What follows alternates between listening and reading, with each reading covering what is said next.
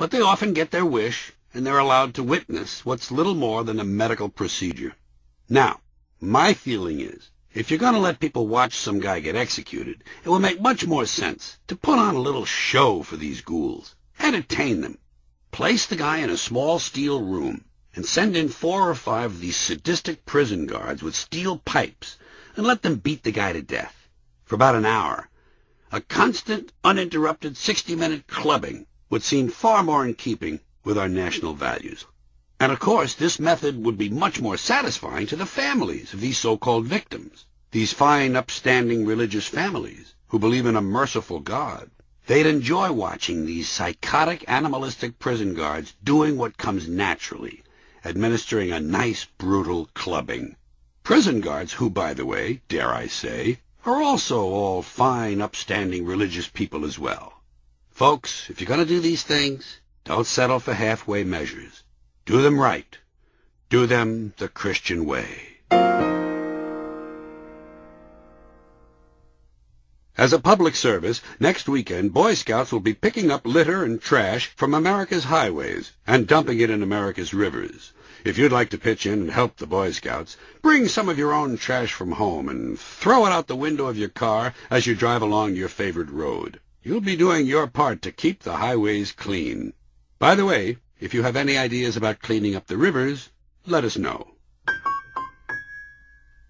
I'm tired of these Canadians who have worked in the American news media for years and still haven't learned to pronounce the words out and about. Peter Jennings is one of them, and there are about 3 or 4 more prominent ones. These people need to be taught that it's out and about, not oot and aboot. I say if you can't learn the language, it's about time you got the fuck outta here. Besides, Canadians are just disguised English people, and it's a well-known fact that all English people deserve to die. Things I wonder about the FBI's list of the 10 most wanted criminals. When they catch a guy and he comes off the list, does number 11 automatically move up? And does he see it as a promotion?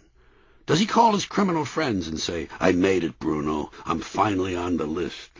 How about when a new, really dangerous guy comes along and they absolutely have to put him at the top of the list without delay? Call it number 1 with a bullet, if you wish. Doesn't everyone else have to move down a notch? And doesn't one guy get dropped off? How do they decide which guy to drop? Is it automatically number 10? And how does he feel about that? Does he feel slighted? Does he feel maybe it should have been someone else? Has anyone who was demoted ever killed the new guy to gain his spot back? One last question. Does the FBI search harder for number 3 than they do for number 7? I would. Otherwise, why have the numbers at all? These are the kind of thoughts that keep me from making any real progress in life. There are too many people, period. There have always been too many people, from the beginning.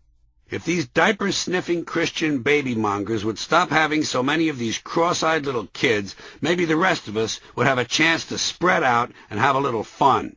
Excess children waste our natural resources. If this society wants me to conserve energy, it had better get some of these child-worshipping religious fanatics to stop having 5, 6, or 7 babies. When they do that, I'll start turning off the lights. And yeah, I know the fertility rate is down. Good. It should go down even further. Every family should be allowed half a child. If that. I live in Los Angeles. Who are all these guys in their 20s out on the streets skateboarding at 2 and 3 in the afternoon? They're 20s. Get off the streets and find work, motherfucker. And by the way, I'm not talking about X Games guys who are really good at it. That's different. That's a way of life. I'm talking about these skateboard fucks who look like they're actually going somewhere, as if the skateboard were a means of transportation. What the fuck's the deal with these guys? Same with these rollerblading and scooter fucks.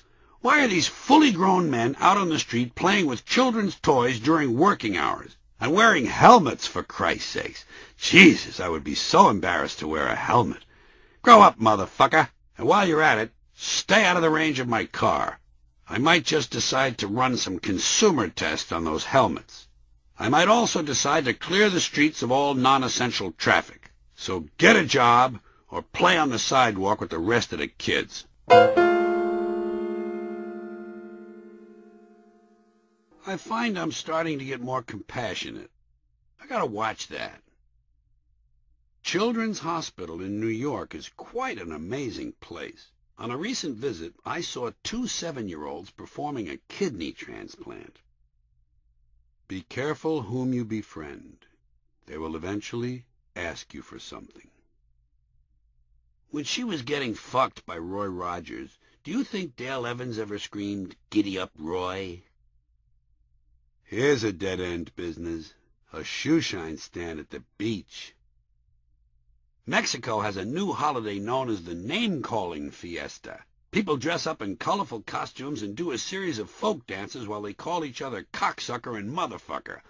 Then they all get drunk and eat a big meal. Michael Jackson missed his calling. If he had become a Catholic priest, he could have spent 30 or 40 years blowing all the little boys he wanted, and no one would have said a word. Hard work is a misleading term. Physical effort and long hours don't really constitute hard work. Hard work is when someone pays you to do something you'd rather not be doing. Anytime you'd rather be doing something other than the thing you're doing hard work. Cosmologists are just now beginning to accept the possibility that the Big Bang was actually caused by a huge explosion in a meth lab. Hello, I'm Howard Finley, and I'm running for State's Attorney General. This is my pledge to you. If I am elected and someone breaks the law, I will personally go to his house and beat the shit out of him. Thank you. Why does it always take longer to get somewhere than it does to come back? Hey, what's with these recumbent bicycles? Listen, buddy, if you want to take a nap, lie down. If you want to ride a bike, buy a fucking bicycle. I prefer people with imagination. Dictators, serial killers, schizophrenics, assassins, skinheads, drug lords, violent bikers, devil worshippers. To me, these are the interesting people. To get its edge back, I think what America really needs is more evil. Intense, unalloyed, concentrated evil. I was reading a fitness magazine that had an article about cross-training, and I realized this would have been a good idea for Jesus. People who see life as anything more than pure entertainment are missing the point. I'll tell you one thing, the future ain't what it used to be. Wouldn't it be fun if all at once everybody just forgot everything they knew? These professional child worshippers say we should put the needs of children first. Why? What about the needs of adults? We come second? It's stupid. If you put the needs of children first, you're going to wind up with way too many diapers and lollipops and not nearly enough bongs and condoms. What happened? Washington, Jefferson, Franklin, Madison, Adams, Hamilton. Things were going well. Ford, Quayle, Mondale, Agnew, Nixon, Clinton, Dole, Bush 1, Bush 2. What happened? This morning I had a great idea, but it was too late to put it into the book. I just wanted you to know that this is where it would have gone. True fact. There's a radio commercial that says a certain diet pill works 3 times faster than starvation. Here's my question. Are they guessing?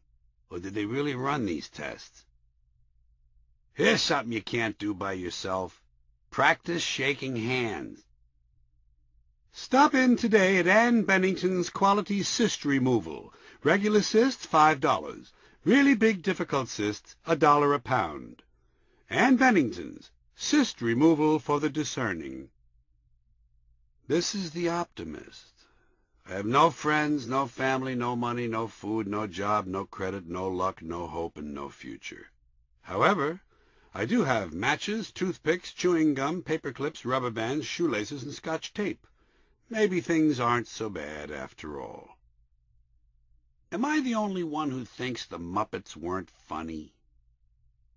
If you have twins, a good idea is to sell one of them. What the fuck, you got 2? Why not pick up a few dollars?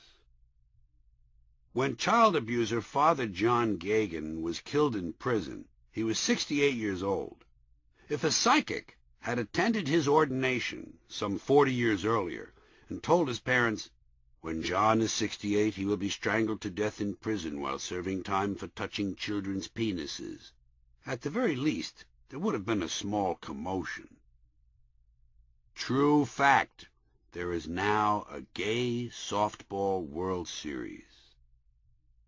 A children's museum sounds like a good idea, but I would imagine it's not very easy to breathe inside the little glass cases.